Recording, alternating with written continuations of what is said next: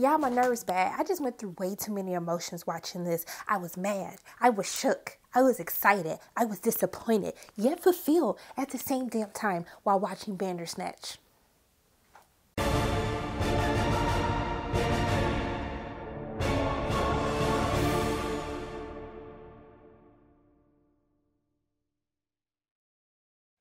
Everyone, is Sharronda from Pay or Wait, and today I'm going to be reviewing Black Mirror Bandersnatch, okay? So this just came on Netflix last night, middle of the night, however you want to call it. And so we saw a trailer that Netflix dropped prior of a day ago, basically explaining what this movie, well, I didn't even know it was a movie then, y'all. I thought it was just one of the episodes because I thought season 5 was coming. Was I the only one like, hey, where is season 5? I don't see my season 5. All I see is this movie right now, and I don't get it. So after I got over my disappointment, I went ahead and played it, and I will have to say, I have a mixed reaction to this. I had fun, but I was also mad, sad, happy, upset, unfulfilled, all at the same time, as I said in my intro. So this film is actually directed by David Slade, who's responsible for directing Twilight Eclipse. He directed some episodes of Breaking Bad, of American Gods, of Hannibal, but most notably, he directed an episode in season 4 of Black Mirror, Metalhead, which was not one of my favorite episodes, y'all. I was like, ooh, when is the damn episode gonna be over, okay?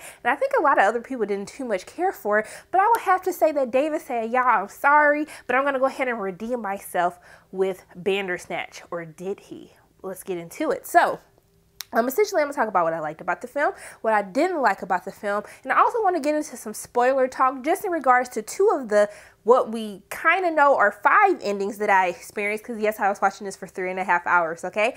And so I want to talk about 2 of the endings that I really enjoy, but I don't want to spoil it for you guys, so I'll wait till towards the end of the movie so you can like skip it, go watch it, and then come back to it. So one of the things that I really enjoyed about this movie was Fionn Whitehead. So essentially, Fionn Whitehead, who we know most notably from 2017's Dunkirk as Tommy, he plays this young programmer called Stefan, who is basically creating this game called Bandersnatch. And so essentially, this game that he has created is based off a book that he has found. It's an adventure book where basically you make decisions for the character to push the character along its journey, okay? And so that's kind of where we are with this movie. And so one of the things that I did like and dislike at the same time, but I'll explain that later, was I love that this was an interactive movie for the movie watchers, okay? So essentially, you are presented with choices that you have to choose for Stefan's character throughout the course of this film, and you kind of see how those choices or decisions play out. And so I was getting anxiety, y'all. I was like, I can't do this. First and foremost, because I lost my damn remote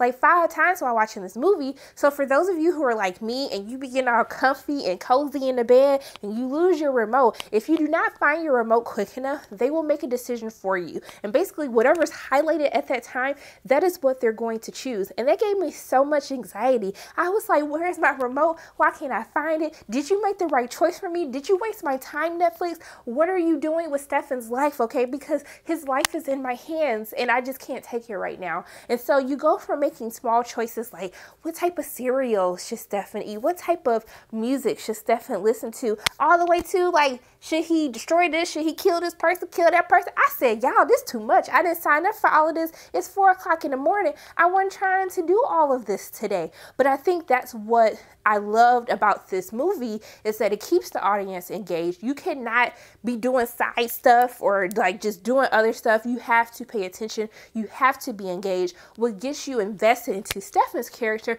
and the decisions that you decide to make for Stefan. And so I think that's part of bringing yourself into this game reality where you kind of toy with, do my choices really matter? You know, do you have free will? Does it matter like what I do? Will I still end up at the same outcome?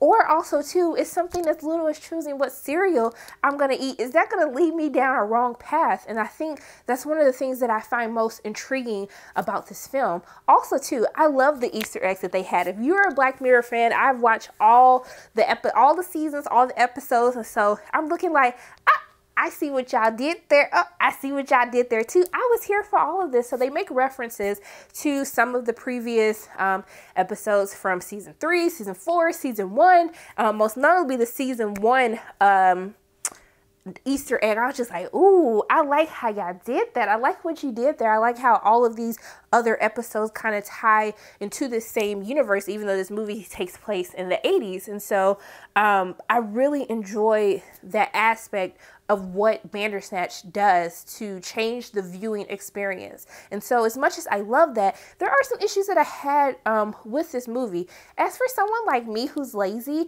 I don't necessarily like being tasked with having to go find my remote, having to make these decisions, because it kind of takes the fun out of it. When you make this wrong decision, they basically tell your ass to go back. So they just like, you done made the wrong damn decision, go back and try again. And so I think that kind of takes the fun out of it almost, because I'm just like, well, damn, I didn't make the wrong decision. Now I have to choose this. So, but it doesn't give you that same payoff because that wasn't the choice that you initially made. And so while I love the aspect of kind of making these different choices, I don't like that basically when you make the wrong choice, they send you back. And I felt like it kind of took the fun out of it.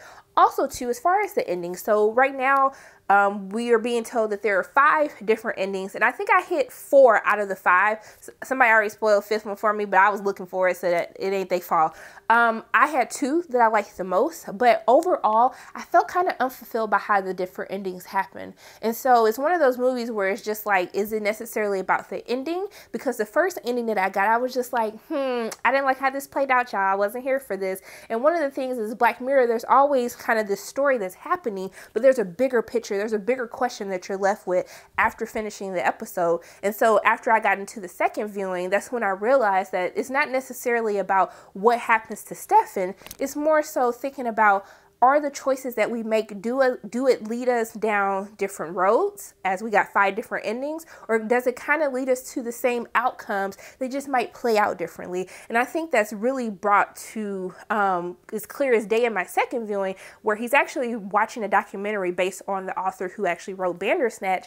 And this lady is talking about how no matter what this person would have done, it always would have led him to commit this act. And so then it's kind of just like, well, it doesn't really matter what choices I make, or it doesn't matter what choices Stefan made, because we really don't have free will. Or is our free will that our choices, since they're different, they lead us down these different outcomes or these different timelines, and how that happens. And so I have fun watching this. Will I want to experience this again? Hell no. Y'all, it took me 3.5 hours to watch what was supposed to be a 90-minute movie. I cannot do that for all of my viewing movie experiences. I do not have the time nor the patience, or cannot pay attention that long. I cannot do that, you guys.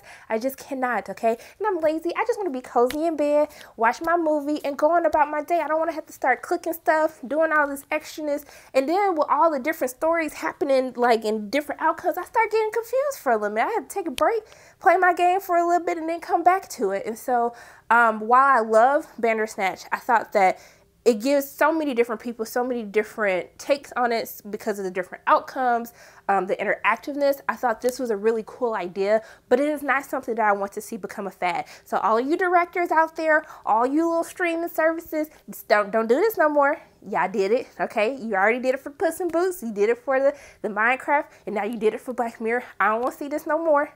Just let it be few far in between. Maybe y'all could do 1 a year, and I'll be okay with that. But I do not want this to become a thing, okay? So those are pretty much my thoughts without giving too much away from a spoiler standpoint. So if you have not watched Black Mirror Bandersnatch, go ahead, turn this off, and then come back to it, because I'm going to talk about 2 of the endings that I like the most. And so I don't want to spoil it for you guys, okay? So I'm going to give you in 5, 4, 3, 2, 1. Okay, so let's talk about these 2 endings. So one of the 2 endings that I enjoyed the most as I could, because they're all depressing endings.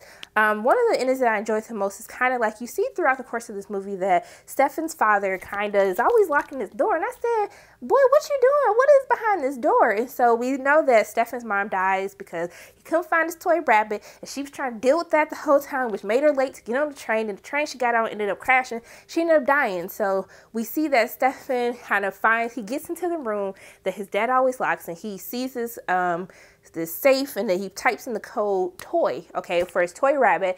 He finds the rabbit, and he turns to a little boy, and then he gets on the train with his mom because he found the rabbit on time, and then they die together. And I was like, that's cute, but that's really depressing, y'all, because they both still died. Like, I just don't know how I felt about that.